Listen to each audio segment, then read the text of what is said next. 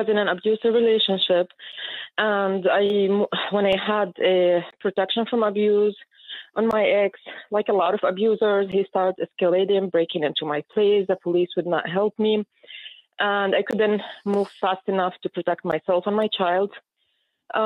He raped me, and I reported that on the PFA, which is a protection from abuse. And I moved away from him to another county that's like 70 miles away. I moved because I bought a house there. It was cheap housing, everything. As soon as I moved, I was targeted by CYS there.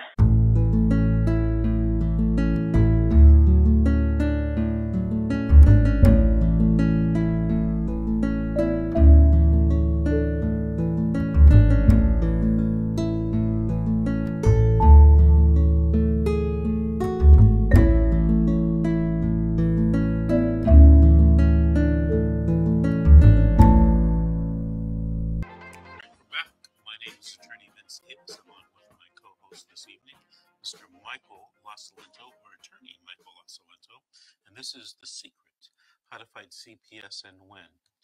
All right, let's take our call right now. Let's talk to Susan in Pennsylvania. Susan, did you have a story to tell or a question to ask? Hello? I'm here. Yes, do you hear me? Loud and clear, Susan. Did you have a story or a question? Oh, okay. Well, it's a story, actually. That's not my real name because I do have an open case with CYS. I'm in Pennsylvania. And I don't know where to start. So in 2019, I was in an abusive relationship. And when I had a protection from abuse on my ex, like a lot of abusers, he started escalating, breaking into my place. The police would not help me. And I couldn't move fast enough to protect myself and my child. He raped me, and I reported that on the PFA, which is a protection from abuse. And I moved away from him to another county that's like 70 miles away. I moved because I bought a house there. It was cheap housing, everything. As soon as I moved, I was targeted by CYS there. The CYS there have like really bad records, corruption, abuse of power with the legal government. It's a small town, not very friendly to outsiders. I was pregnant with his child, and there was nothing on me. The caseworker started coming, and she was not very respectful. At one point, I told her that she's not allowed in my home before I call a lawyer, and that's my right. She started telling me, well, everyone says this is a poor area, you cannot afford it. I told her my finances are my problem, so please respect me. And next day, as a retaliation, I opened my door. I saw that she brought the city, and they put a sign on my door saying my house is unlivable. So she came back, and she told me, well, I'm going to open a case right now for homelessness. I tried to work with her. I tried to work with the city. I went and rented a room with a lady in the same neighborhood, and that case was approved. And I tried to work whatever they said. I did. She wouldn't close the case. She made it a condition that I have to get my house back. And I told her that I'm not homeless. I'm living in a place that was approved, so there's nothing in the law that says a mother has to have her own place, So anyway, as soon as I gave birth to my baby, I moved out of the county, and I informed her. And instead of moving the case with me, because it was not, I still had the legal custody and the children were not removed, then they kind of, and it's hard to say this, they ambushed me. They told me if I come back, then they will help me get my house back. As soon as I came back, a few days after, they called the police and they removed my children. Now, there was no imminent danger. There was nothing even in the court document. It says that the reason of removal is, the house. So it's purely financial reasons. The judge returned my kids and the adjudication hearing 10 days after. And at this time, I was not aware. I did not know. I never been in this situation. I did not know I moved like less than 24 hours. They put an Amber Alert on me. They accused me of kidnapping my kids. They took me to jail. They took my kids. They gave my son to foster because his dad is deceased and my family are out of state. They gave my baby to the father, despite the PFA, the police record, everything, and they gave him full custody. Their judge, the same CYS judge, took the legal proceedings despite the conflict of interest. I told him that, you know, I had a job offer, I have everything, all evidence, the email, everything. He refused to listen to me. He denied me speedy trial. He denied me even my child going with family. He kept doing continuance after continuance, and every continuance was 2 and 3 months for no reason. And there's a law here saying if a child stays in foster care for 15 months, then he should go for adoption. So when I hit 14 months and I was in jail, I told him, you know what? I'm ready to take whatever you give me. I just want to go out and get my child, you know.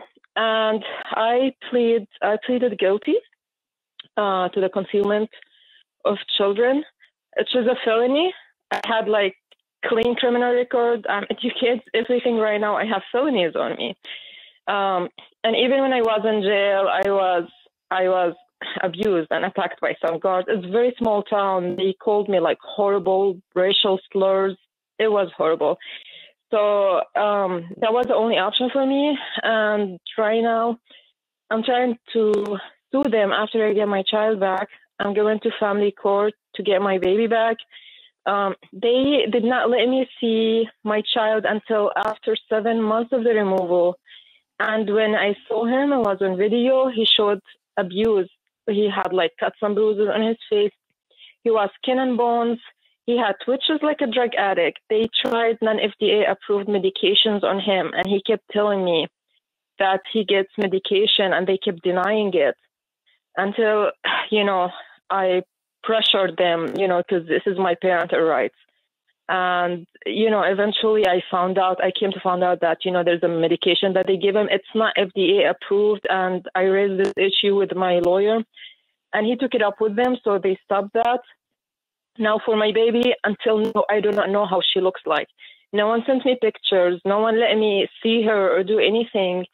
And right now I will have to go through the family court. I'm trying to press charges on the father based, you know, on the sexual assault and everything. I don't know how that's gonna go, but right now he's using it against 3 minutes.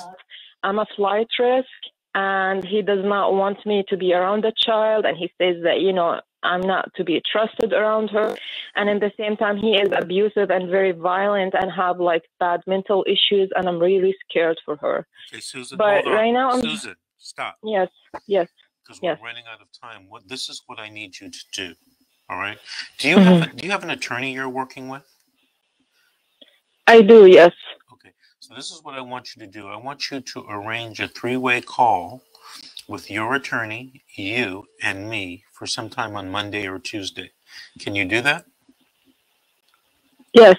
Okay, that's what I want you to do. My office number is 888-888-6582. And on Monday after 9 a.m., call my office and ask for Michelle. She's my assistant, and she will set up that 3-way call, okay? Susan, can I ask you a quick question, please? I can't, Susan. 2 minutes. We're running out of time. I apologize. You know, it's a live show. Right. You know, the engineer's telling me we got to wrap up. Susan, thank you for calling. Thank you for listening. And maybe you can call us back in about 3 or 4 weeks and give us an update. All right? Thank you, Susan. Mr. Michael Lasalento, Mr. Attorney Michael Lasalento, I want to thank you for co-hosting the show this evening. It's really appreciated. Tell us your telephone number once again and your email so that people can contact you. Thank you, Mr. Davis. 951 is my telephone number, 273-3455, and the email is mjlacilento@yahoo.com. Thank you, Mr. Davis, for having me. Thank you, Michael. I want to remind the listeners that tomorrow night at 7, we have our Facebook and our YouTube show. It's called Meet the Experts, the CPS Experts. So it will be me interviewing an attorney, and we'll be talking about CPS cases and answering questions regarding CPS cases.